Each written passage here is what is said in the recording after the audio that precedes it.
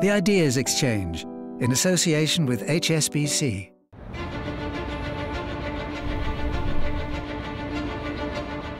Business titans are shaping the modern world.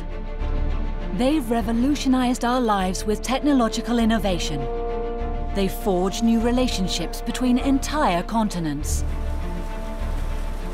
Their decisions affect what we do, how we work, where we live.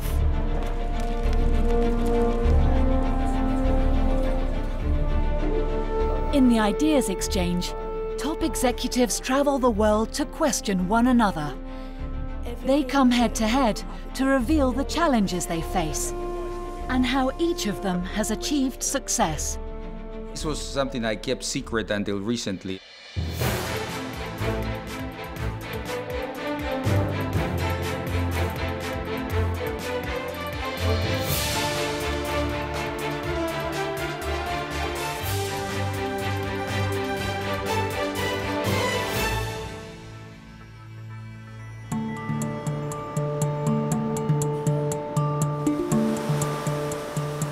Latin American Carlos Moncayo crossed the world to pursue a grand ambition. We were taught by my father to always dream big. He was only 23 when he devised his master plan. We identified this opportunity to become the leading facilitator of business between China and Latin America. Carlos Moncayo decided he was the man to represent Latin America in the world's most populous nation. Every day, more companies were looking at sourcing products from China. But no one was helping them negotiate the deals, check quality, and resolve disputes. We were the first ones to really connect these two regions. That was just 8 years ago. Now, Carlos heads a company which operates all over Asia and Latin America.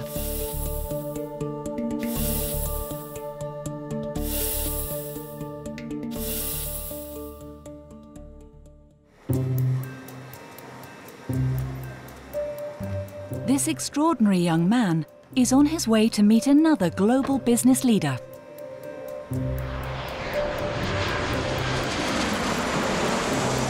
I think what is very inspiring about him, he's been able to identify multiple opportunities in the market and always be ahead of the trend. And he's 20 years older than me, so he has 20 years more of experience to share. He's traveling to Spain to see telecoms innovator Martin Varsavsky.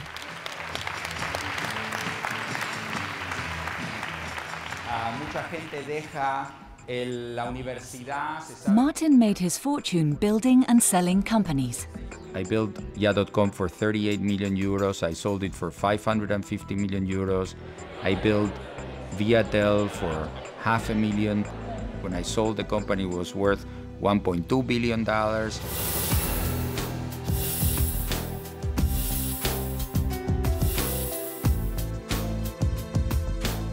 Reflashing of the firmware of the fixed router.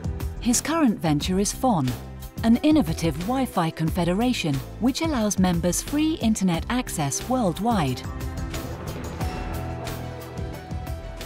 With 6.2 million hotspots, it's the largest Wi-Fi network on Earth.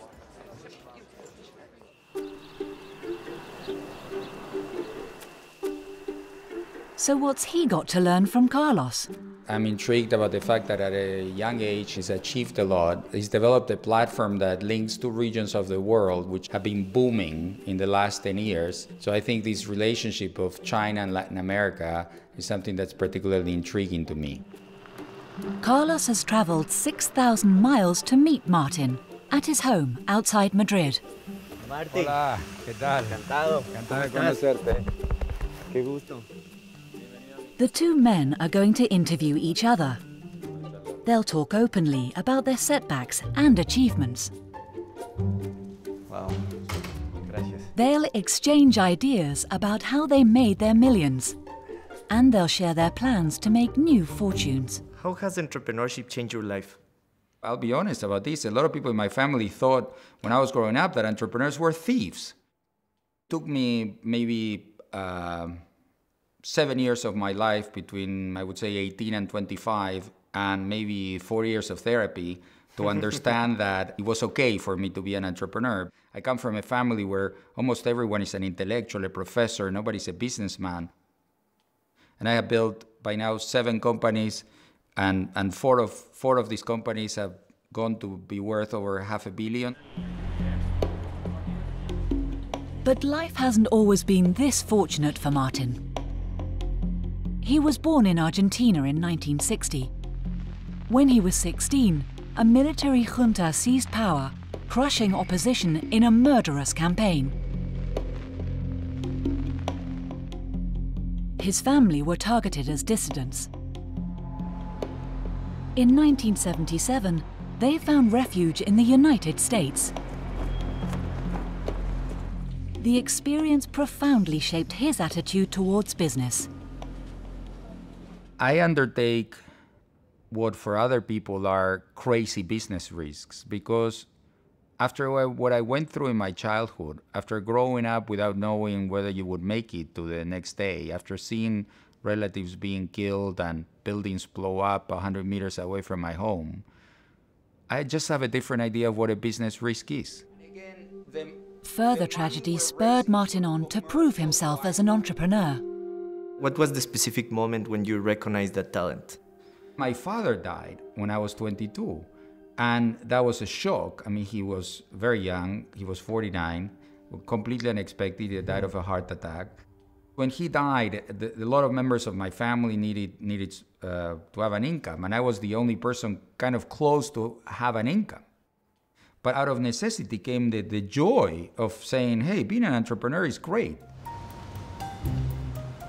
It was the early 80s, and Martin had started a business pioneering the loft movement in New York, originally to pay his way through college. He converted industrial buildings and sold them as fashionable residential apartments.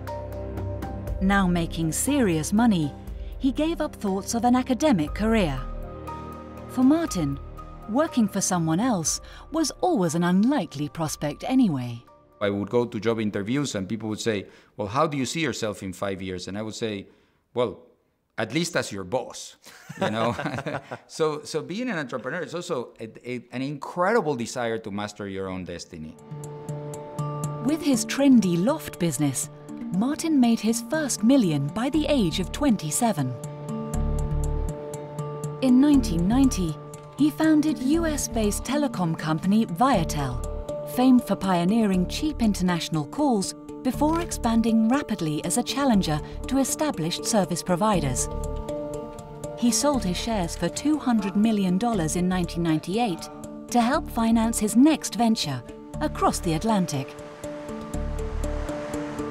Taking advantage of telecom liberalization in Spain, he founded Jazztel to compete with the former monopoly provider. How did you choose to be based in Europe? The same obsession with success that makes America an amazing country, it sometimes adds a lot of stress to personal relations or friendship. And I felt that Europe had a balance of work and a life after work. I had the idea to build Jazztel, which is now the second largest publicly traded telco here, and it really worked out. So then I said, well, this is a country where you can have a great time, but you can also build businesses. And even with all its problems, I think Spain has a charm that I fell in love with.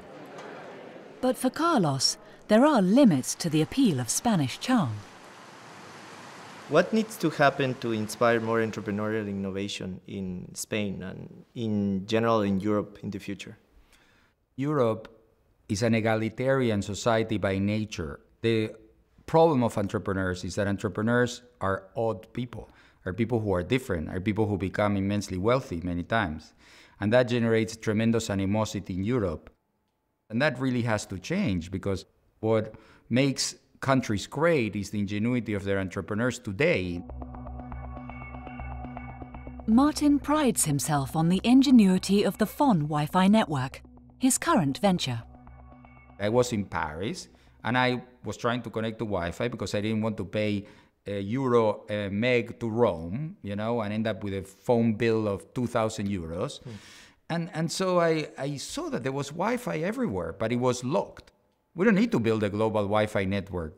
We just need to open up the network that exists. So FON subscribers share their routers with other members, giving them free internet access across the world. The network makes money from charging non-members.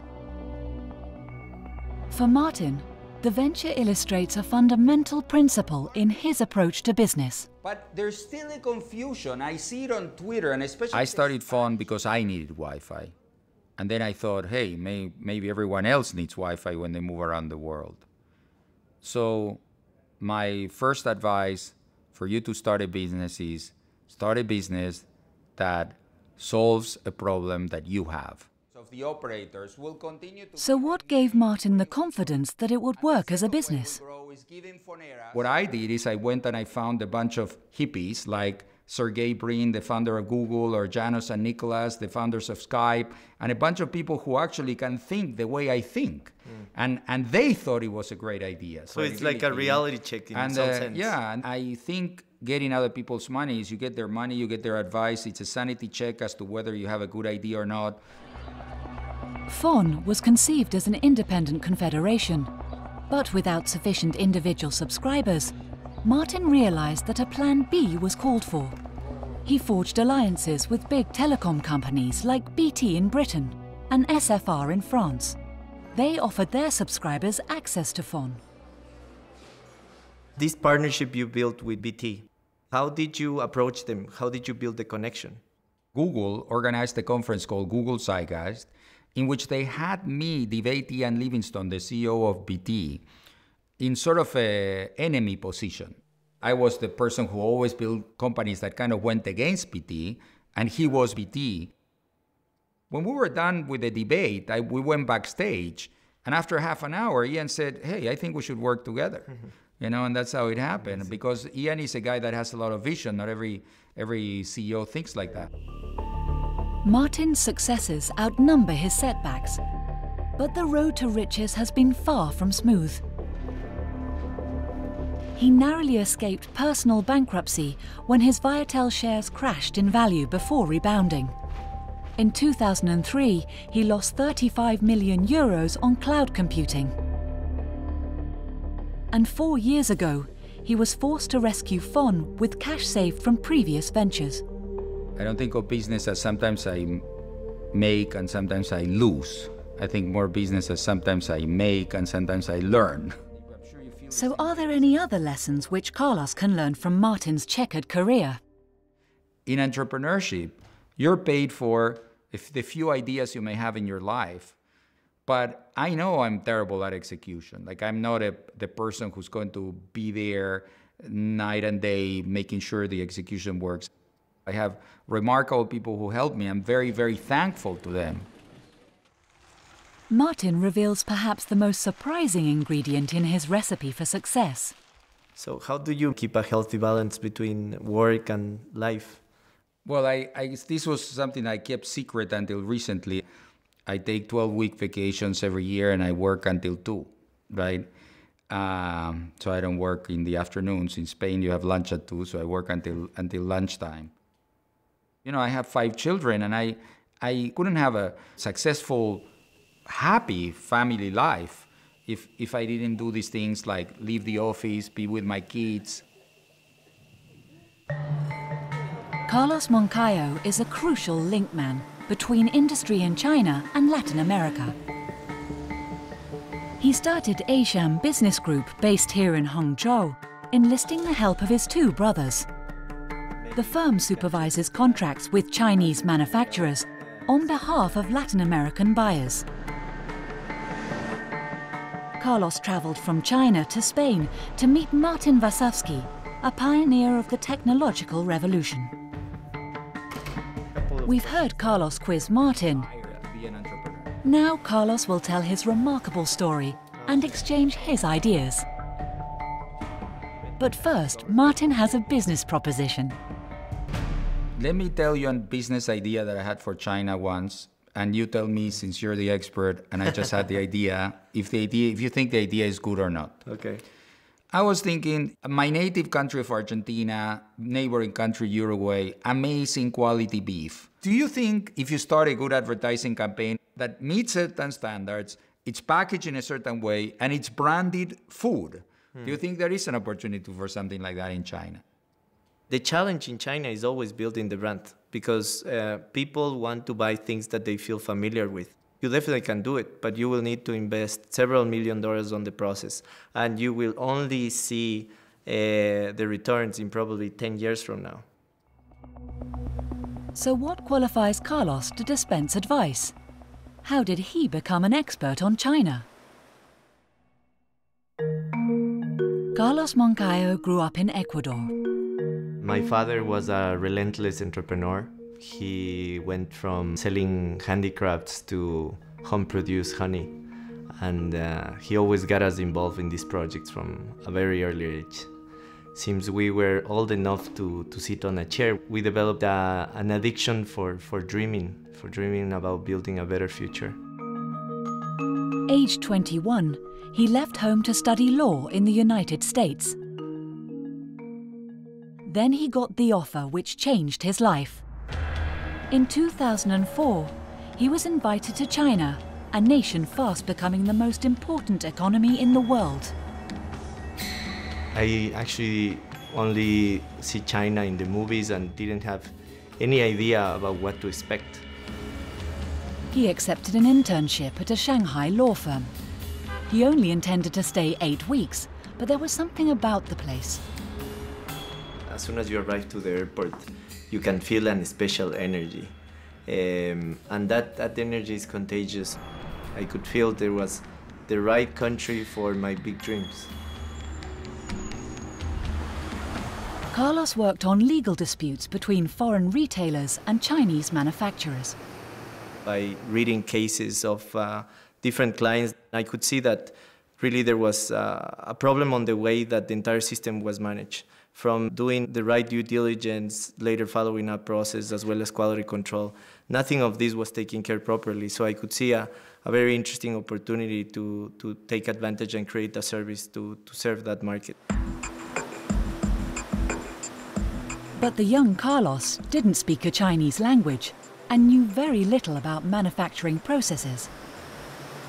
I think sometimes being young is an advantage, and the fact that you are ignorant about some points really allow you to dream big and don't see the barriers. Probably if I would have evaluate the actual situation and the knowledge I had at that time with the knowledge I have right now, I maybe didn't start the company in the first place.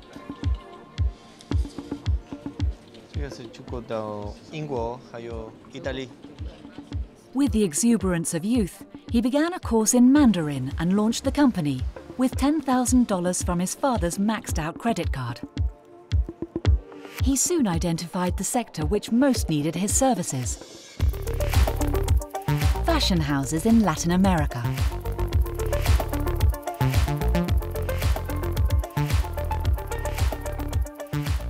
And why are your target companies, meaning your customers, why are they in Latin America? Latin America is special because it has a very segmented market where each country has leading brands that are very strong in their respective local markets, and they're competing with big corporations, but very few cases they go outside their borders. So they really don't generate the scale necessary for them to really set up their own infrastructure in Asia to manage these orders. What are the personal skills you had in order to understand and do business in Asia? One of the key, I think, skills that was part of our success was really being willing to have a very flexible approach about where we were going. And we really knew that we didn't have the answer, but we wanted to figure it out. The approach seems to have worked. So those are also ready for Middle East.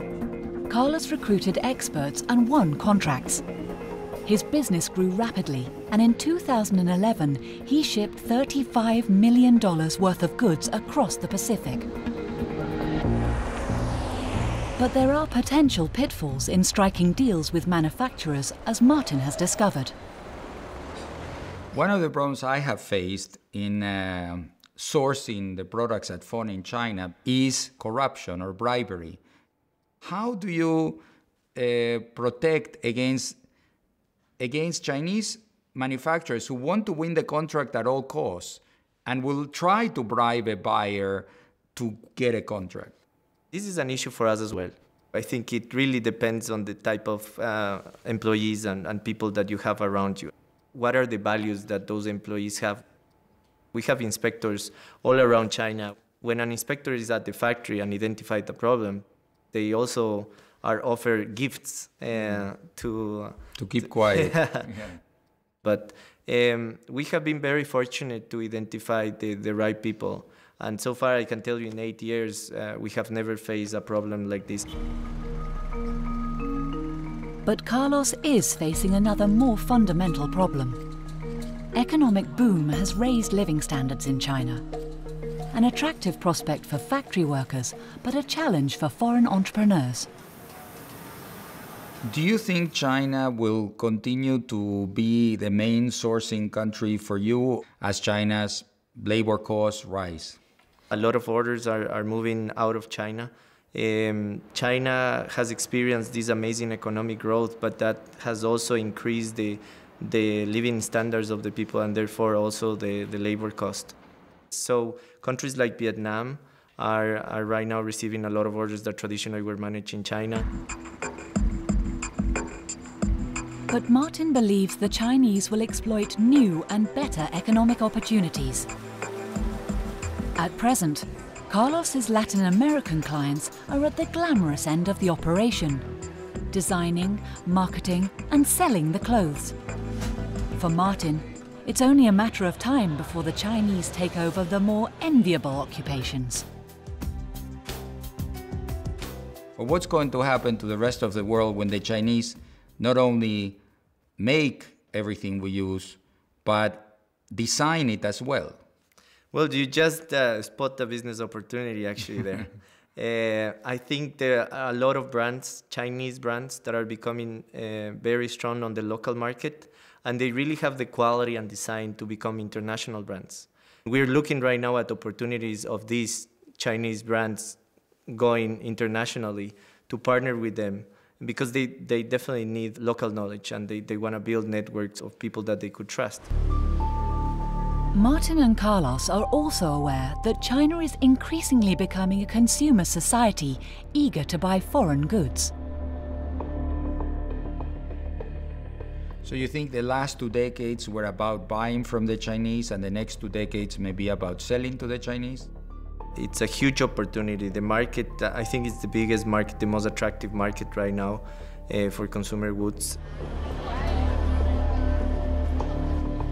But he has a warning for anyone trying to market goods to the largest population on Earth. It's such a complex country that you cannot build a China strategy. You can build a Shanghai strategy, a Beijing strategy, a Hangzhou strategy. Each province, sometimes each city, is like it has a different reality.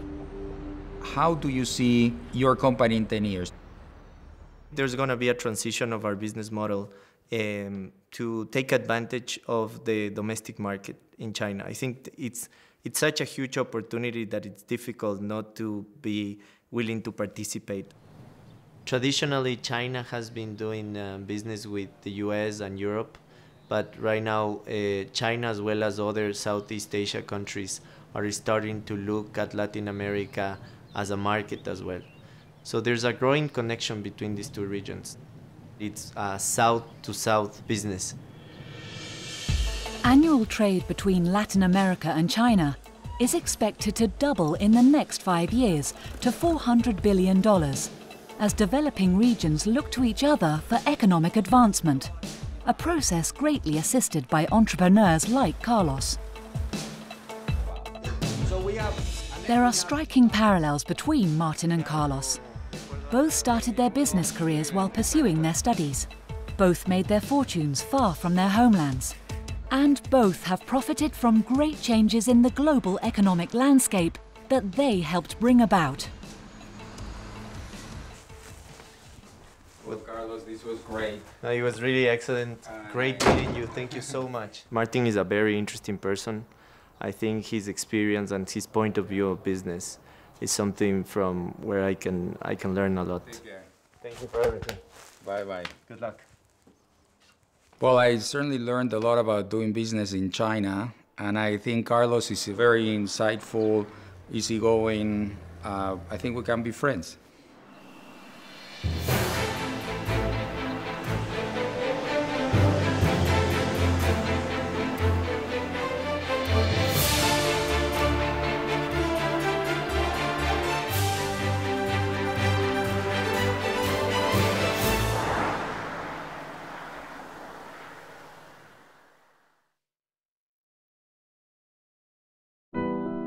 The Ideas Exchange, in association with HSBC.